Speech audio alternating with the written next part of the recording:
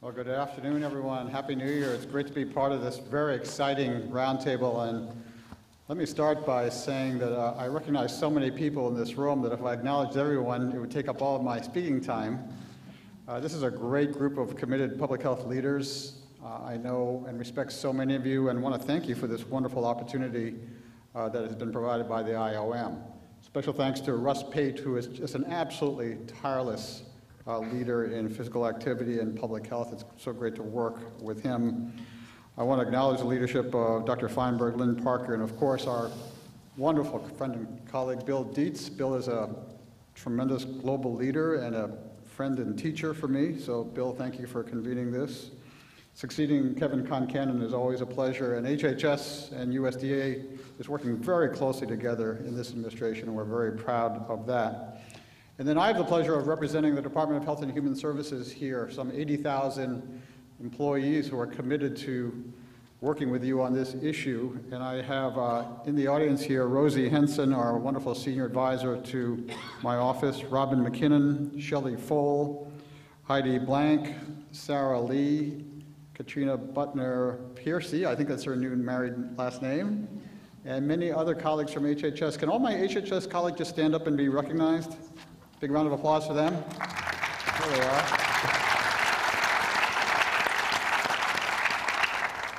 So what I'm grateful to all of you is that this area of obesity for so long was viewed as an area of no hope, supposedly hopeless.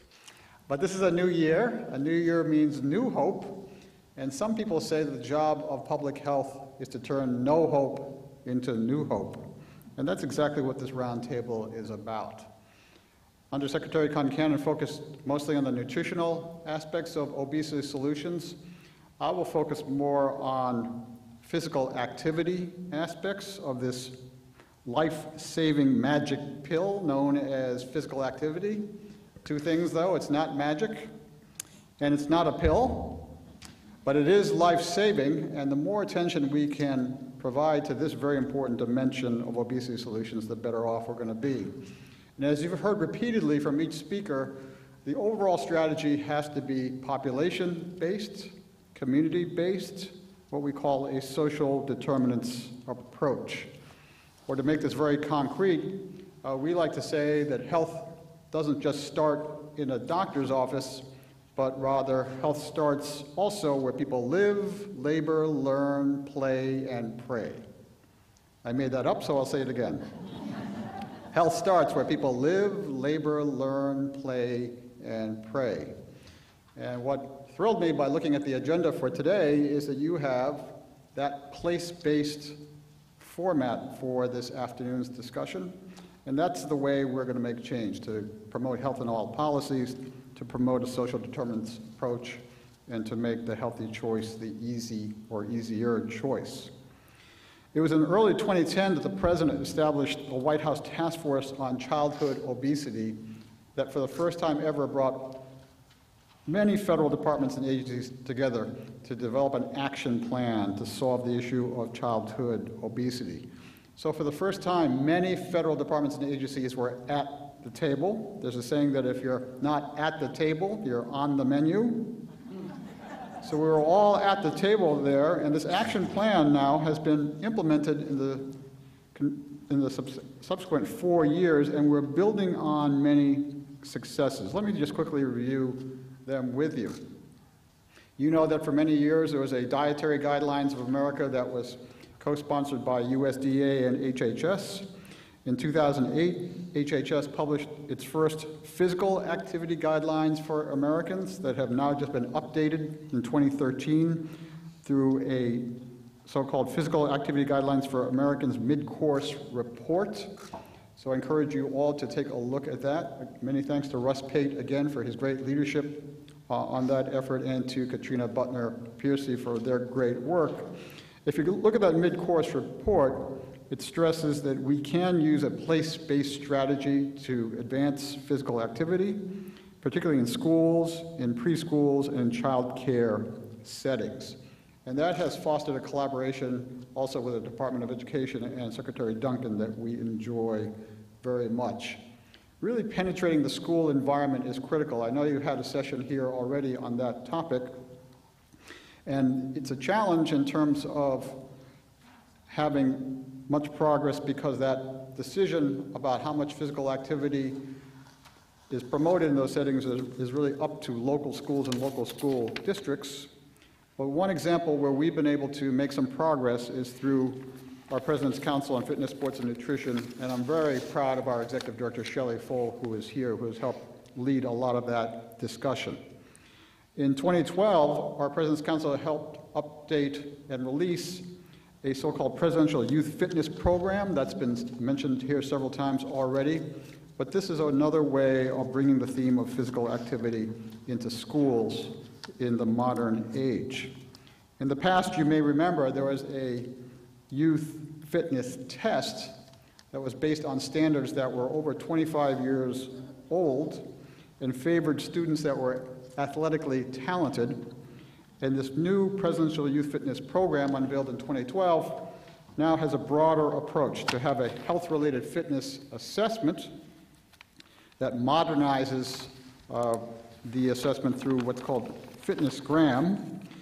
It creates a snapshot of each child's health based on current standards. And then there's also a great emphasis on recognition of progress, on professional development for all people within the schools who care about this and are advancing this theme. It encourages kids to take on physical activity, not just to get through the school year or to get through PE, but rather as a lifelong commitment. So we're very proud of that interaction with schools through the Presidential Youth Fitness Program, and we see that as a foundation that can be built for the future. Then, of course, we're now finally in 2014, and the Affordable Care Act is in full implementation. We all know that and are following that carefully. And this audience knows so well that the Affordable Care Act is much more than just enrolling people into insurance, although that is critically important.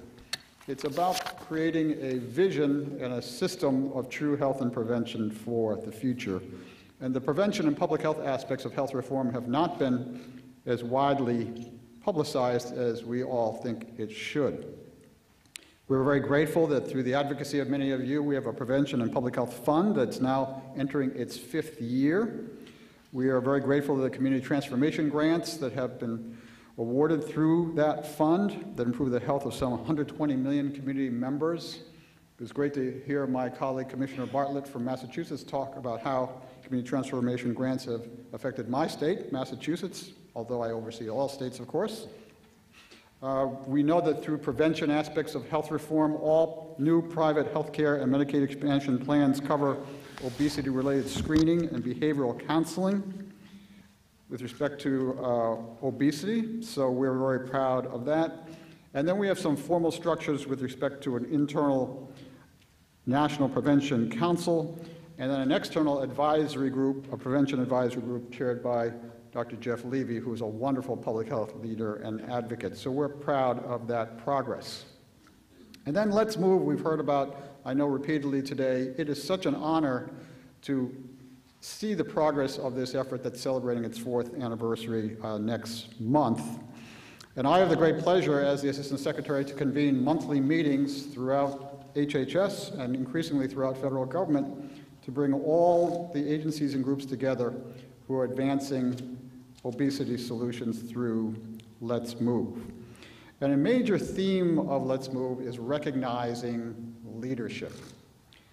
One example of a great leader, of course, is our First Lady. And one recent example of progress was a meeting she just convened recently on food marketing to children, a key topic.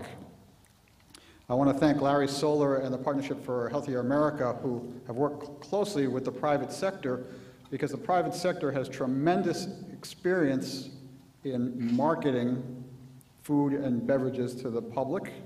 And the First Lady convened this meeting to see if there are better ways to market healthier foods and beverages to the general public in terms of promoting public health. One outcome of that meeting was a new agreement between the Sesame Street industry and the Produce Marketing Association to partner to produce more advances with respect to fresh fruit and vegetable consumption to kids, using some of the marketing information to promote these healthier foods. We're very proud of that. And then you heard from Leon Andrews, and we're very proud of him, the National League of Cities, and so many others, about the tremendous progress on Let's Move Cities, Towns, and Counties.